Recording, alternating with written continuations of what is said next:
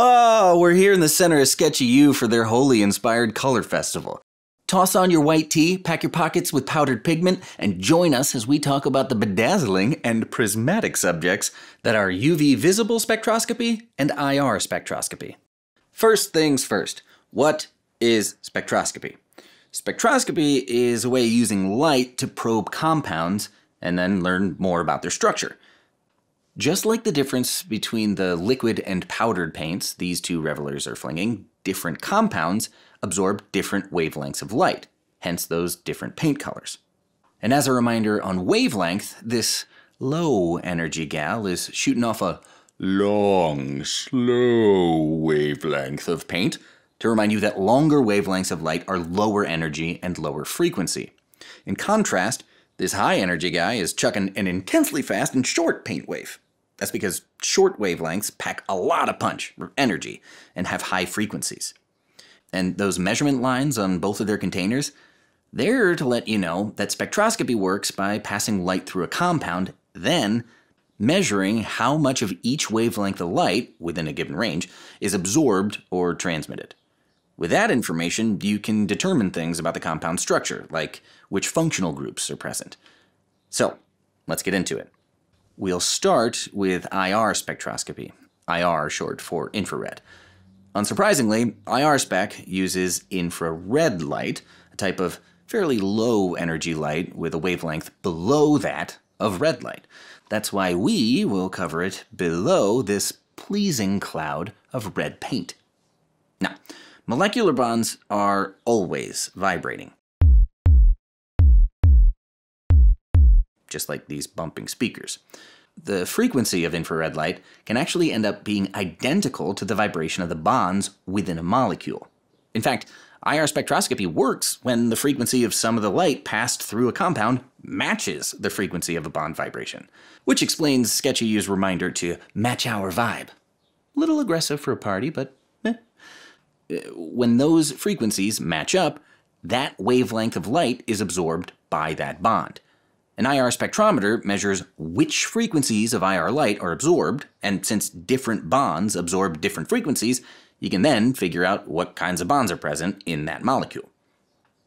The way bonds vibrate is a lot like the way springs vibrate. If you've got a tight spring, like this tightly coiled pogo stick, or you've got small objects on the spring, like this small student, the spring will vibrate very quickly.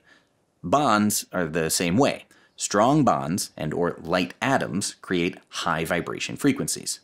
In contrast, if you got a weak bond, or one with really heavy atoms on either end, the vibrations will be slow. To remind you, we got the larger pogoer on a looser, weaker springed stick, and she's bouncing at a more leisurely pace.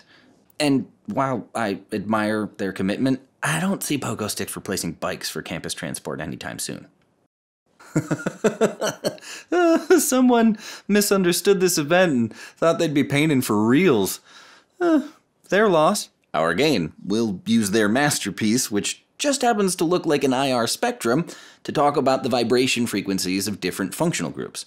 The real IR spectrum looks like these upside-down mountains.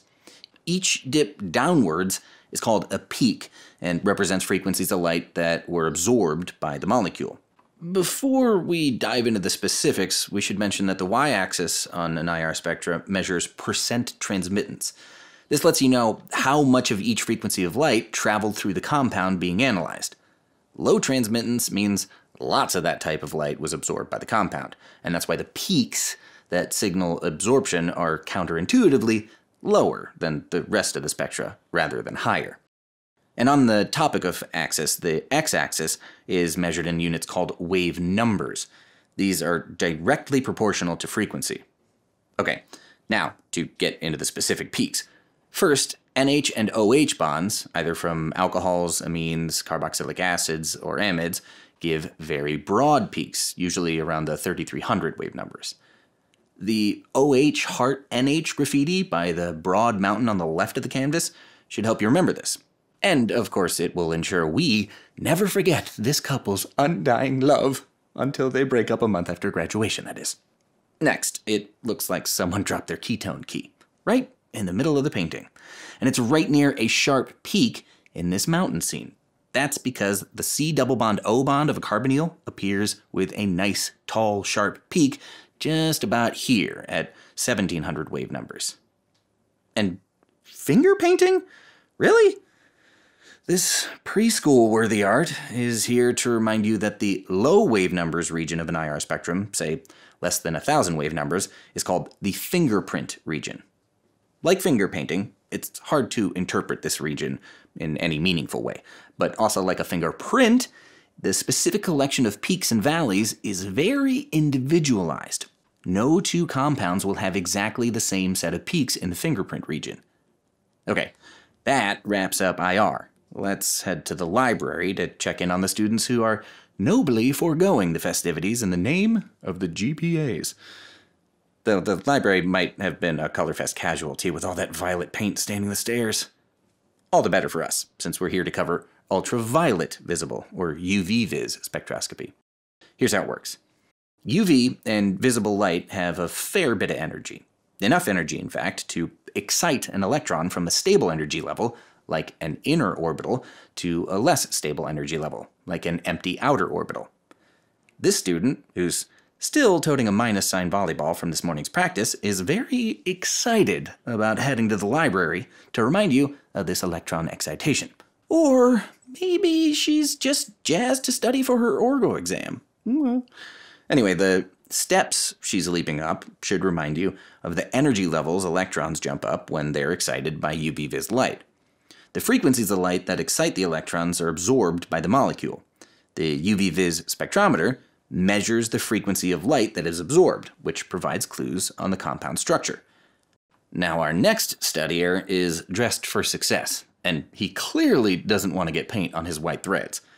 The white clothes should remind you that most organic compounds appear white because they reflect all the visible wavelengths of light all at once.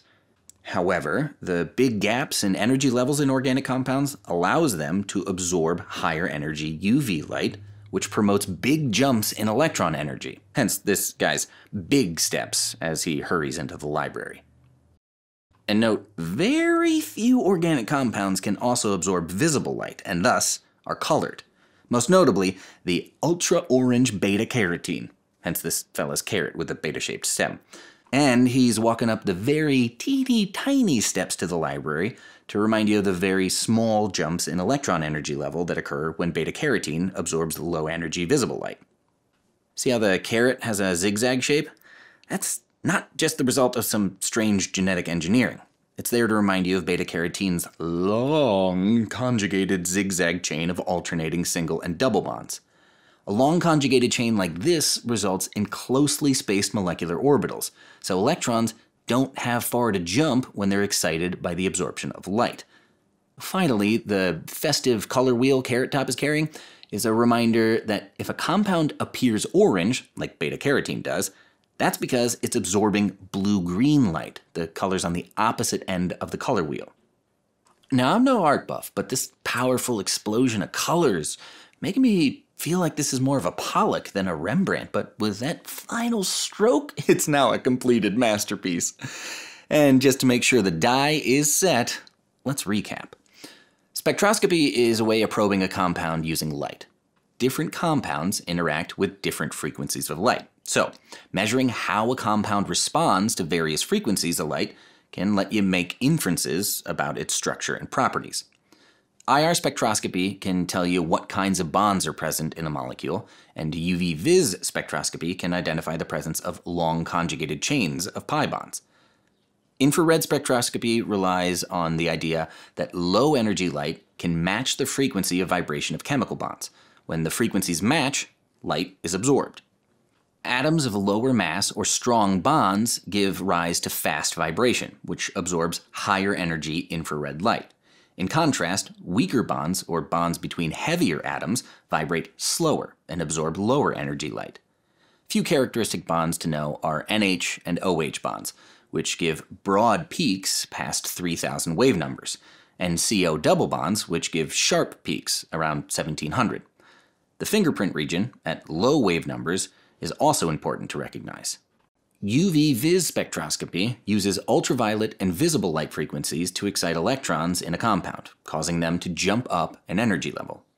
The compound absorbs a specific frequency of light, depending on how much the electron jumped. Most organic compounds are white because they absorb higher energy light in the ultraviolet region, past human vision. Some compounds are highly colored, though, because they are highly conjugated, which allows their electrons to be excited by lower energy visible light. Okay, like any good art project, beautiful but a mess. I'm gonna mosey into the library and pretend to study before I get tasked with cleanup duties. See ya!